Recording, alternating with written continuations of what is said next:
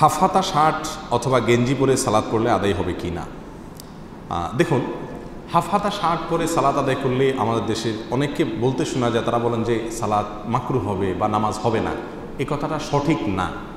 আসলে আমরা এর আগে কোনো একটা আলোচনা বোধহয় বলেছিলাম বা কোনো একটা প্রশ্ন উত্তরে বলেছিলাম, জামার হাতা অথবা নিচের কোনো অংশ ভাঁজ করে নামাজ পড়া নিষেধ, কিন্তু জামাটাই যদি বানানোই হয় হাফ, ওটা তার ভাঁজ করা না, তাহলে সেটা নিষিদ্ধের আওতায় পড়বে না।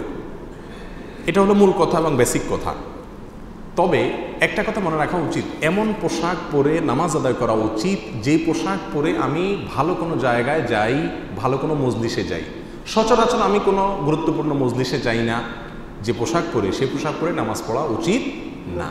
আল্লাহ সুবহানাহু ওয়া তাআলা বলেছেন, খুযু যিনাতাকুম ইনদা কুল্লি মসজিদ আই ইনদা কুল্লি সালাহ। প্রত্যেক নামাজের সময় তোমরা সুন্দর কাপড় চোপড় পরো, ভালো কাপড় চোপড় পরো, যথাসম্ভব নিজেকে সাজাও। আপনি স্যান্ডো গেঞ্জি পরে অথবা ছেঁড়া ময়লাওয়ালা কাপড় চোপড় পরে নামাজ পড়লেন, আপনার নাইট ড্রেসে আপনি নামাজ পড়লেন, এটা উচিত না। এখন হাফ হাতা আর ফুল হাতা কথা নয়, যে পোশাক পরে আপনি সম্ভ্রান্ত কোনো জায়গায় যান না, সে পোশাক পরে সালাত আদায় করা উচিত না। কিন্তু যদি কেউ করে নামাজ আদায় হয়ে যাবে। তবে হাফ হাতা শার্ট ব্যবহার করলে নামাজ হবে না অথবা মাকরুহ হবে এমন কোনো কথা হাদিসে নেই। তবে হ্যাঁ, শুধু স্যান্ডো গেঞ্জি পরে যদি কেউ নামাজ পড়ে, যেমন বাসা বাড়িতে যখন অনেকে একা একা নামাজ পড়েন স্যান্ডো গেঞ্জি পরে নামাজ শুরু করে দেন, ওইটা উচিত না, ওইটা মাকরুহ। কারণ এ কাঁধ ঢাকতে হয়, এ কাঁধ ঢাকার ব্যাপারে হাদিসে বিশেষভাবে নির্দেশ আছে, যার কারণে কাঁধ যদি খোলা থাকে তাহলে মাকরুহ হবে। এই জন্য এটা যেন না হয়।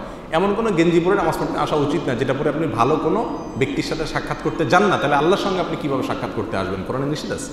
বিধায় এরকম কোনো কাপড় চোপড় পরে সালাত আদায় করা উচিত না। এটা হলো বেসিক কথা।